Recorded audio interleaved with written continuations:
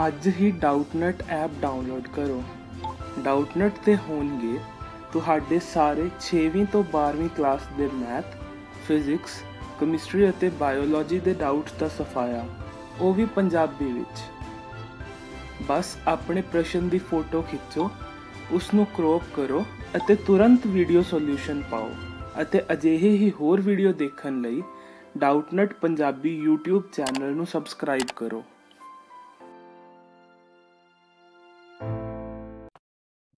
Hello students, calculate the Coulomb force between a proton and electron separated by 0.8 in 10 raised to the minus 15 meter.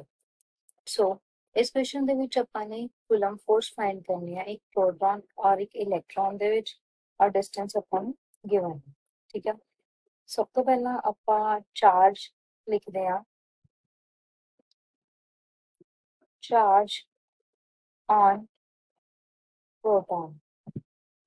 So proton ਉੱਪਰ ਕਿੰਨਾ charge ਹੁੰਦਾ 1.6 into 10 raised to power minus 19 coulomb ठीक है। और next ਆਪਾਂ electron ऊपर charge लिखते हैं चार्ज ऑन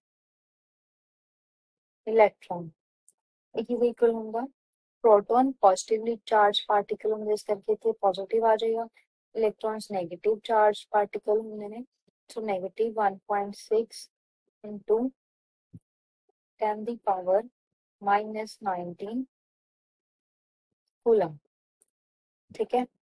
और ਉਹਨਾਂ ਦੇ ਵਿੱਚ ਆਪਾਂ ਨੂੰ ਡਿਸਟੈਂਸ ਗਿਵਨ ਕਿੰਨਾ ਡਿਸਟੈਂਸ ਗਿਵਨ ਹੈ ਇਹਨਾਂ ਦੋਨਾਂ ਦੇ ਵਿੱਚ r ਨਾਲ ਆਪਾਂ ਡਿਨੋਟ ਕਰਾਂਗੇ ਡਿਸਟੈਂਸ ਨੂੰ 0.8 into 10 ਦੀ ਪਾਵਰ minus 15 मीटर ठीक है।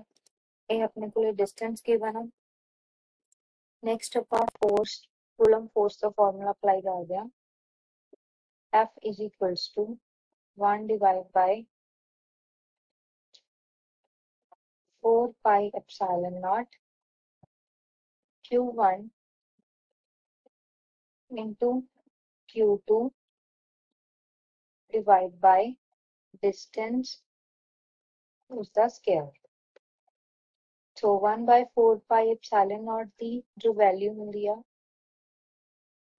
ਉਹ 9 into 10 raised to power 9 ਦੇ ਇਕੁਅਲ ਔਰ Q1 ਔਰ Q2 ਦੀ ਵੈਲਿਊ ਆਪਾਂ ਮੋਡ ਦੇ ਵਿੱਚ ਲਵਾਂਗੇ ਵੈਲਿਊ ਸੋ ਇਹ ਆ ਜਾਊਗਾ 1.6 into 10 raised to power minus 90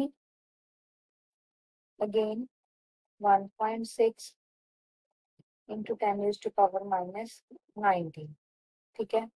और ਆਪਾਂ ਇਹਨਾਂ ਨੂੰ ਡਿਵਾਈਡ ਕਰਦੇ ਹਾਂ r ਸਕੁਅਰ ਦੇ ਨਾਲ r square means 0.8 into 10 raised to power minus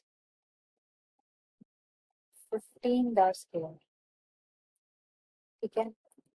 और जो दोनों ਆਪਾਂ सॉल्व करांगे जो अपने कोले नेट आंसर आएगा 36 into 10 न्यूटन जो इक्वल होगा 360 न्यूटन ठीक है। मीन्स जो फोर्स कूलम्स फोर्स होगी 360 न्यूटन दे इक्वल होगी। Thank you.